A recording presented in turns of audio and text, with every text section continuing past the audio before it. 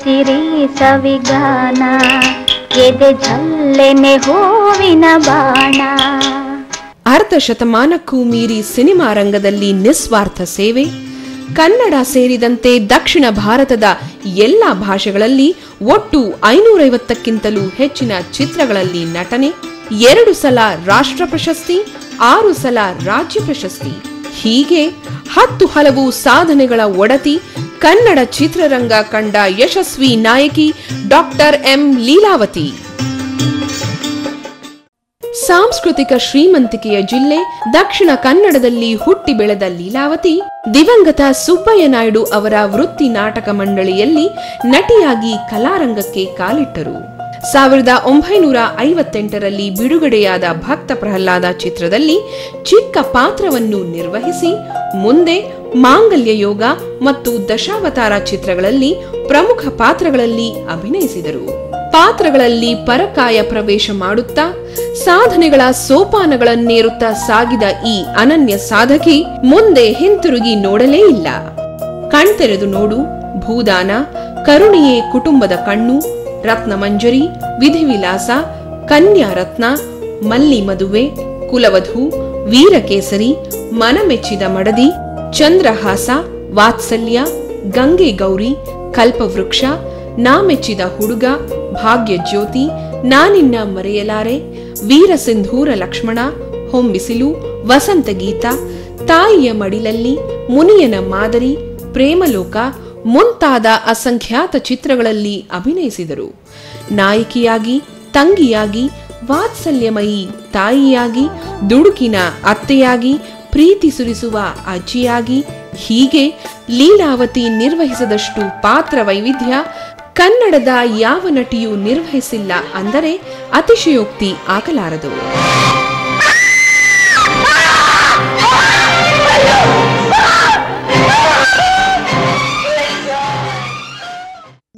ಪಾತ್ರ ಯಾವುದೇ ಆಗಿರಲಿ, ಲೀಲಾವತಿ ಅದನ್ನು ಅಮೂಲಾಗ್ರವಾಗಿ ಅಧ್ಯಯನ ಮಾಡಿ ತನ್ನ ದೇಹ ಭಾಷೆ ಮತ್ತು ಸಂಭಾಷಣೆ ಶೈಲಿಯನ್ನು ಅದಕ್ಕೆ ಒಗ್ಗಿಸಿಕೊಳ್ಳುತ್ತಿದ್ದರು.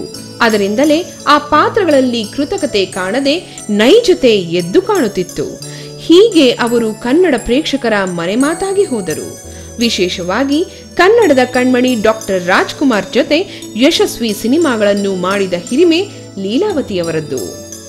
ಅಪಾರ ಪ್ರಶಸ್ತಿಗಳು ಈ ಅನನ್ಯ ಸಾಧಕಿಯ ಕೊರಳನ್ನು ಅಲಂಕರಿಸಿವೆ. ಮದುವೆ ಮಾಡಿ ನೋಡು, ಸಂತ ತುಕಾರಾಮ್ ಚಿತ್ರಗಳಿಗೆ ರಾಷ್ಟ್ರ ಪ್ರಶಸ್ತಿ ಬಂದರೆ, ತುಂಬಿದ ಕೊಡ, ಮಹಾತ್ಯಾಗ, ಭಕ್ತ ಕುಂಬಾರ, ಸಿಪಾಯಿ ರಾಮು, ಗೆಜ್ಜೆ ಪೂಜೆ ಚಿತ್ರಗಳು ಅತ್ಯುತ್ತಮ ನಟಿ ರಾಜ್ಯ ಪ್ರಶಸ್ತಿಯನ್ನು ಇವರಿಗೆ ತಂದುಕೊಟ್ಟಿವೆ.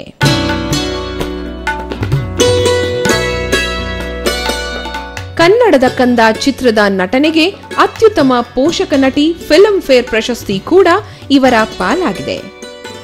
ಅಭಿನಯ ಕ್ಷೇತ್ರದ ಅನುಪಮ ಸಾಧನೆಗಾಗಿ ತುಮಕೂರು ವಿಶ್ವವಿದ್ಯಾಲಯ ಇವರಿಗೆ ಗೌರವ ಡಾಕ್ಟರೇಟ್ ಪ್ರಶಸ್ತಿಯನ್ನು ನೀಡಿ ಗೌರವಿಸಿದೆ. ಸಿನಿಮಾ ಜೀವನ ಖಂಡಿತ ತೃಪ್ತಿ ತರೋಕ್ಕೆ ಸಾಧ್ಯ ಇಲ್ಲ. ಕಾರಣ ಅದು ಅಷ್ಟು ಕಷ್ಟತರವಾದ್ದೇ. ಯಾಕಂದ್ರೆ ಎಂಥವ್ರಿಗಾಗ್ಲಿ ಆ ಕ್ಯಾಮ್ರಾ ಒಂದ್ಸಲಿ ಗರ್ರ ಅಂತ ಸ್ಟಾರ್ಟ್ ಆದ ಕೂಡಲೇ ಭಯ ಬಂದ್ಬಿಡುತ್ತೆ. ಭಯ ಕ್ಯಾಮ್ರಾದ ಮುಂದೆ ಮಾತ್ರ ಅಲ್ಲ, ಅದರ ಒಳಗಡೆ ಇರುವಂಥ ಸನ್ನಿವೇಶಗಳು ಅಥವಾ ಸಿನಿಮಾ ರಂಗದ ಒಳಗಡೆ ಇರುವಂಥ ಕೆಲವು ವಿಷಯಗಳಾಗಲಿ ಒಳ್ಳೆಯದು ಕೆಟ್ಟದ್ದು ಅಂತ ಹೇಳೋಕ್ಕೆ ಹೋಗಲ್ಲ. ಆದರೆ ಕಷ್ಟ, ತುಂಬ ಕಷ್ಟ.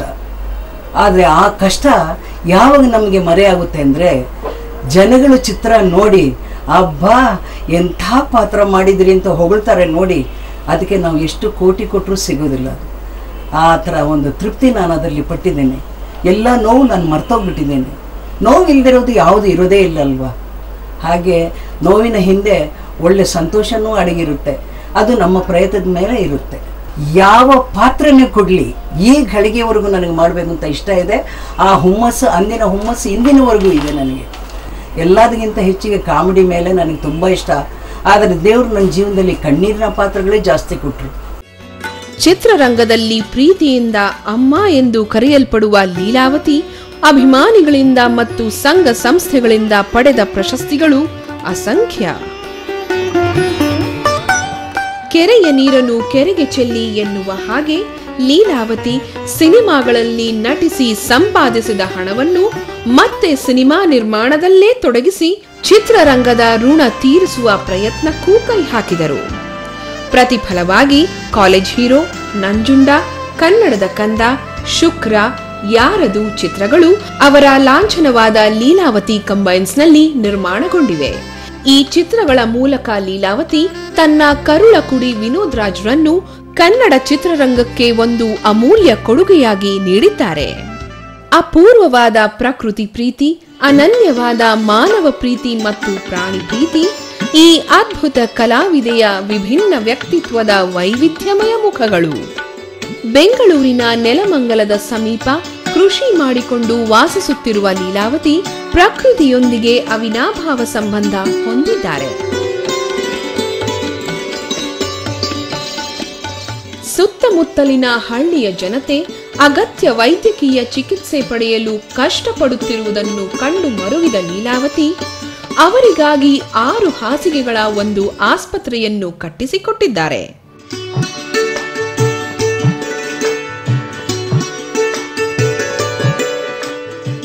ಜನತೆಗೆ ಅನುಕೂಲವಾಗುವಂತೆ ಉಚಿತ ವೈದ್ಯಕೀಯ ಶಿಬಿರವನ್ನೂ ಲೀಲಾವತಿ ಏರ್ಪಡಿಸಿದ್ದಾರೆ. ಪ್ರಾಣಿಗಳೆಂದರೆ ಲೀಲಾವತಿ ಅವರಿಗೆ ಪಂಚಪ್ರಾಣ.